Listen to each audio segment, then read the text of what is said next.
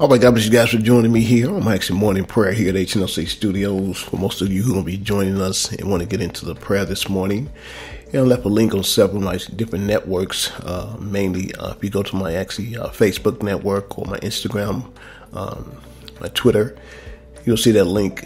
And it's actually give me a link that you can tap to get into the service this morning for those who want to be a part of the prayer. It's one of the things we do every morning here at HNLC Studios, not only with you guys, and actually radio broadcasters, but, with me and my wife. We rise early in the morning, and we thank God, for another opportunity to life. That's one of the biggest things we do at 5 a.m. in the morning is, pray our Father who art in heaven, hallowed be thy name, thy kingdom come, thy will be done. We ask God to continue to show us and bless us and guide us as we continue to head off this powerful ministry in the eyes of the kingdom of God. Not in the eyes of others, but in the eyes of the kingdom of God. And if we ask him, he continues to guide us to the promises that he declared over our lives. And we thank God for this opportunity this morning to be with you in prayer. And we're going to hear what the Holy Spirit is speaking to us concerning this word that's always coming from the kingdom of God. And we thank God for each and every one of you joining us this morning. Let's go ahead and get into scripture. And let's hear what the Holy Spirit is speaking to us concerning this word that comes out of the book of Psalms 51. David comes with a powerful repentance prayer, and it's one of my favorites in the Bible, not the favorite, because it opens himself up to just being some person that God really needs to transgress and makes to the point of acceptability to him. The Word of God talks about in Romans chapter 12, holy and acceptable. That's the things we got to understand and realize in our life. One of the biggest things in the kingdom of God, if we want to be knowledgeable with God, for him to give us for our transgressions, we have to first, come to him with a humble spirit. And we really have to examine ourselves, whether looking at other people, what they have done, what the circumstances may be, right in the midst of what's going on. God's plan for your life is yet still there. He still got the power to move. And he want to go back on his actual word, as he declares in the kingdom of God, that he will not. We want to get ourselves in position here. We don't want to hear what the Holy Spirit is speaking to us concerning this particular word here at HNLC Studios. To say, once again, it's a pleasure for you guys to be with me. If you turn your Bibles over to the book of Psalms 51, we're going to go ahead and get moving. Give you guys a few minutes. I see quite a few people, my actually partners of the Far West and the Far East, they're coming in. And we thank God for them being a part of our services here this morning. We thank God for the diligence over the years and their support, their prayers, and it's just a blessing, to have them continue to just stay with us and hear what the Holy Spirit is doing to these ministers. Me and my wife here at HNLC Studios. The Word of God decrees and it declares, as we pull out music here, I want to make sure we're going to hear this clearly. The Word of God says, Lord, have mercy upon me according to thy loving kindness. It says, according to the multitude of our tender mercy. I want you to really understand this. I want you to read through it because I need to understand the increments of this. He said, blot out my transgressions. David is admitting that we should all admit when we wake up early in the morning with the mouth of prayer, our Father who art in heaven, hallowed be thy name. And he kind of quotes, he doesn't kind of quote, he quotes the Word of God in Psalms 1 here in Psalm 51, in verse 2, say, wash me thoroughly from my iniquities. When you understand that particular area right there, God is really declaring, David is really declaring, decreeing that, even as I look at the Word of God in Psalms 1, I want to be that blessed man you always desired me to be, but I want to make sure I'm going to clear myself with you of any sins or wrongdoings. So he said, wash me thoroughly in my iniquities. He's admitting that he's wrong. This is what we're supposed to do every morning because a new day is dawning. And cleanse me from my sins. He declares and decrees he acknowledge my transgressions and my sins are ever before me. Every morning we wake up, the enemy's got a plot and a plan to try to stop us from doing or going where God has us to go. And this is what we really got to understand in the process of doing the Word of God, or understanding the Word of God, that he's always there helping us anytime we're going to slip or fall. And he declares and he talks about himself. He said, against thee only have I sinned. And when we sin, we were shaped in iniquity. We were born into sin.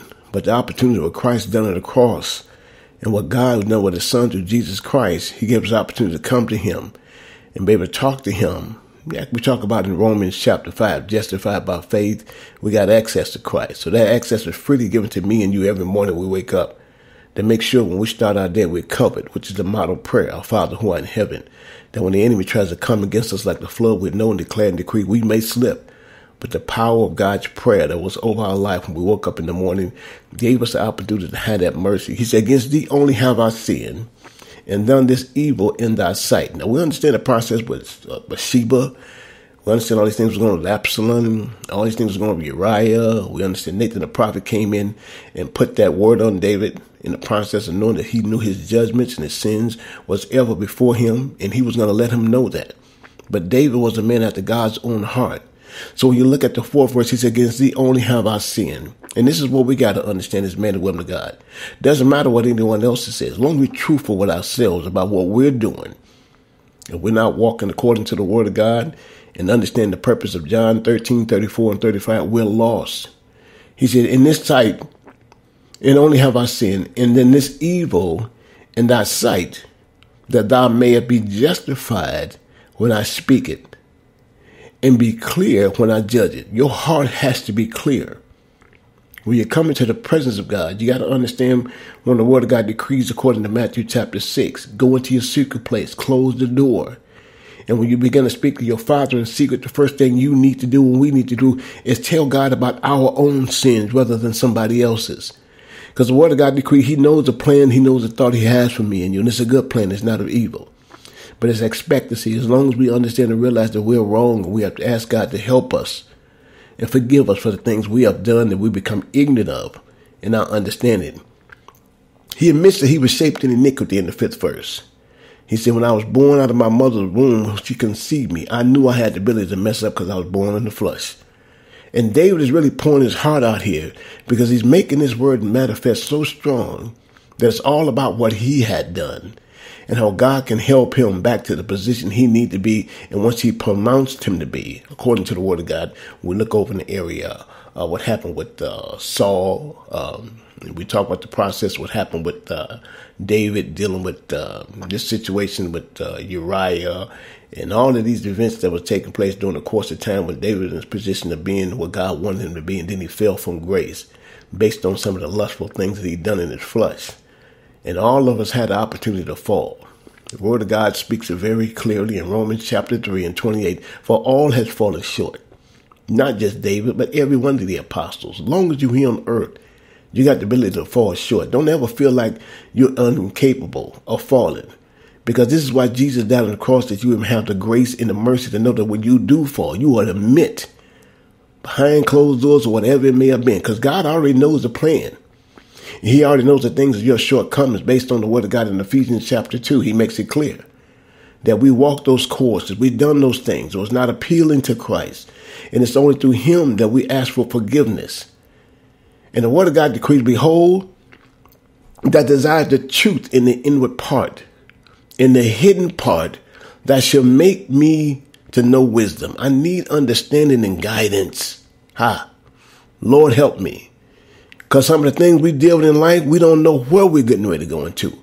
But we know through the power of God's word.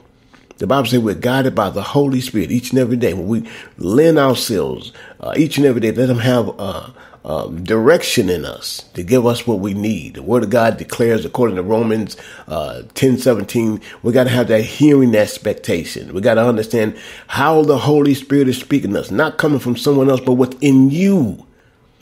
So many people are running behind fables and things because they don't have a true relationship with Christ in terms of where they should purge themselves, as he says in verse 7, with the hapis, meaning it was a branch that they used when the actual priest anointed the man and woman of God. And I should be clean, wash me, and I should be whiter than snow. These things, as Christ is telling you, that we need to work with the inward of us. We need to look on our inside of our own selves. If we want to walk with Christ, we say we love the Lord, then we got to check our own selves, according to the word of God in 1 Corinthians 11:28. First, let a man examine himself. He said, make me to hear gladness, that thy bones which I have crushed or have broken are rejoicing. This word is very powerful in the midst of sin. David has said, even in the midst of my uncomfortability and in my repentance as being a sinner, I really want you to hold me and help me. I want you to strengthen me in my understanding of that soul, that that cares of my mourning won't consume me. Some people worry and just worry and worry, and worrying takes them out because they don't put their trust in God. They don't turn it over to Jesus in order He'll work it out. The word of God decrees, according to verse 9, He said, hide my face from my sins. They're always before me, and blot out all of my iniquities, evil thoughts, evil thinking. Renew my mind, as it declares according to Romans chapter 12. I beseech you therefore, brother, by the mercies of God, present your body a living sacrifice, holy and acceptable, that of a reasonable source. Understand that you got the ability to sin like everybody else. The word of David said, create in me a clean heart. This word goes back to the word of God and talks about the process of the law of the kingdom in Galatians chapter 5, in that 14th verse. All the law of the kingdom is all love. Goes back to the new commandment in the word of God, John 13, 34 and 35. You want to be a clean representation of the kingdom of God and what He's doing for your life. The word of God said, if I'm not there in the 10th verse, He said, I want you to create in me a clean heart. Oh God, renew a right spirit within me. Sometimes I don't know how to act and carry myself. Sometimes I find myself having defensive things to say about people I don't even know. And I call myself being a man of God. I call myself being a person who walks according to the kingdom. And really believing and declaring and decreeing that in my life is righteous. God said, no. The word of God said, cast me not away. David speaks about it. Cast me not away of thy presence. And take that now Holy Spirit from me. This is amazing when he talks about this. All the things you see him talk about himself from 1 down to 10, David comes back and says, all the things I may have done, I want you to understand something. I don't want you to take your I can care less about myself, but I don't want you to take the Holy Spirit from me. That's the only thing I need to restore me into the position where I need to be. This is what he speaks in verse 12. Restore in me the joy of thy salvation and uphold me with a free spirit. Lord, I want to know who you are. I want to know who you are in my life. I want you to show me and direct me and guide me what seems to be these shadows and the valleys that I'm dealing with in my life. He declares in the 14th verse, to deliver me from the blood guiltness. Oh God, in the name of Jesus, God of my salvation. He acknowledged that He's a God of His salvation. And my tongue shall sing aloud of thy righteousness. Oh Lord, open my lips, and my mouth should sing or should show forth the praises, because I know, Father God, it's only you who can bring me out of the conditions that I'm in. For thou desired not to sacrifice, or else I would have gave it. The word of God is saying here, it's not about sacrificing. You read the word of God over in the book of 1 Samuel chapter 15, when Samuel gave Saul the mission to go and kill off those who attacked the ending of their group coming up out of Egypt. And he was given a command to slaughter everything that was over there. And he felt like he can save sacrifice with God. Christ, I don't need your sacrifices. I need you to be obedient, because obedience is better than sacrifice. You want to be a sacrificial offering, Christ. Listen to what David is speaking here. David said he wanted delighted not by burnt offerings. He declares in that 16th verse, thou desired not sacrifice, else I have gave it. Thou delighted not in burnt offerings. He declares the word in 17, the sacrifices of God are broken spirit. I got to be broken. Most people don't want to be broken. They're walking with too much pride. As I say it all the time, we got so much stage performance going on in these places. They're bamboozling people and tearing people's family apart, leading them to believe things that God never said. Getting fed loads of Captain Crunch cereal, pulling their roots, and they run into places, running out the just shadows, rabbit trails. And don't understand, wherever they are, God can bless them right there. The Bible said to him to believe all things are possible. The word of God comes once again in that 16th verse. Thou desired not sacrifices, or else I would have gave it. Thou delightest not in burnt offerings. It ain't about the physical thing. It's about me. The sacrifices of God, I need to be broken. I need to admit that what's wrong with me, what's going on within myself. If I'm going to be a representative of the kingdom of God, then I need to break down and ask God to help me, because I am the one. I'm the vessel. I'm the one that you gave the Spirit to according to Jeremiah 29:11 with the direction based on Jeremiah 1:5. I'm the one that needs the help. The Word of God declares and decrees, he said in this particular 18th verse, when you think about the 18th verse, when he begins to break himself with the sacrificial things, he comes back and say, the sacrifices of God are a broken spirit. I want you to understand that. Look at the God who's the author and the finisher of your faith. A broken and contrite heart. I want to make sure everything I may have done, I got it all out about me and nobody else. Not what they done to me, not what they said to me, any wrong. I want to check myself. Oh God, that will not despise. Do good, and thy good pleasures unto Zion. Build the wall of Jerusalem. I want the holy place in me. Then I shall be pleased with thy sacrifice of righteousness, with burnt offering. The only reason I'm going to understand I'm going to receive a burnt offering, but I got to check myself first. I can't run over the top of my sins. I must confess my sins. If I'm going to get a blessing from the Lord, then I need to know within myself that I have been pulled away. I've been bamboozled by something or somebody, because the Holy Spirit is everywhere. The Bible declares and decrees, if you love me, then now one of your prayers will ever touch the ground. I don't care where you are. I'm a God to make a way in the middle of a desert. You running off the things, trying to prove yourself to be something. God's got a prophet or a man that got right in your face, showing you direct, but you refuse. God said you are paid with your disobedience. The Bible says, I shall be pleased with thy sacrifice in the 19th verse of righteousness, with burnt offerings and whole burnt offerings. Thy offer bullock upon your offer. Only then, as long as I'm right. I can't come to you tore up from the floor up and need a check up from the neck up. I got to examine myself. Oh, Father God, in the name of Jesus, we thank you this morning. Even as we pray, Father God, we know the heavenly cloud of the Holy Ghost is all around us. And in the midst of this heavenly realm, Father God, we ask you for forgiveness and everything we have done, may have said, everything we may have created to cause havoc in anyone's life or on our own life, family life, whatever it may be. Father God, we ask you to blot those things out. Because, Lord, we desire to have the offerings and be able to present ourselves as being a living sacrifice to you. That you use us in this time and season that we're in, that we know and understand. By this, Father God, you will protect our family, protect our sisters, protect our brothers, protect our friends, protect all those who have a heart to come to you, and all those who don't have a heart to come to you, that you'll transform and change them to the point of understanding that who you are in Christ. The only way we're going to make it is we got to seek you first, the kingdom, and all of your righteousness. Father God, I'm asking you to go into the households of every individual, whatever there's an illness, whatever there's a sickness, whatever there's a problem, whatever there's a stagnant of the leasing of the Holy Ghost, Father God, we ask you to break it down. Knock the door down, Father God, and go in and begin to corrupt and shut down everything in those households and those individuals that's not like God. That they be your disciples as they go out and you declare the word throughout all the world, not being anything of themselves, but understanding they are workmen for the kingdom of God. Father God, I thank you for every opportunity that the woman of God has placed in my life has been an obedient man of God. Mary Earl Ellis showed us the way, the direction, that in our families that we know conquering of the enemy that come against us. We showed how we are to go and come. There's no outside force that can come and pull us out of the way, because we've been shown the way, how we can go to God for ourselves.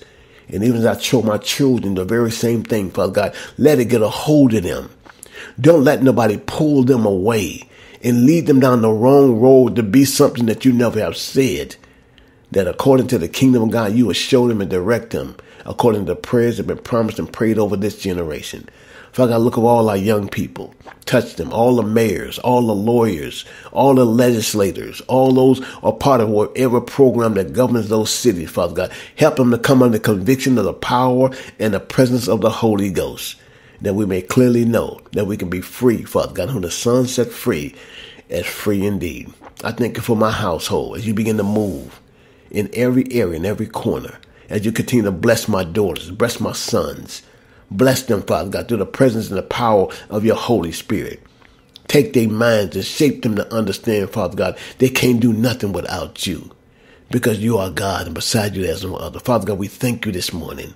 We give you homage. We give you praises. We give you shabbakum, because we know you're God, and beside you there is no other. Father God, through the presence and the power of the Holy Spirit, I seal this prayer this morning in the third heaven. This word has already gone forth, and it will and shall not go back void, but it has already accomplished all that in therein. Father God, we thank you. We bless you this time, this moment. In Jesus' name, we pray, Lord. Amen.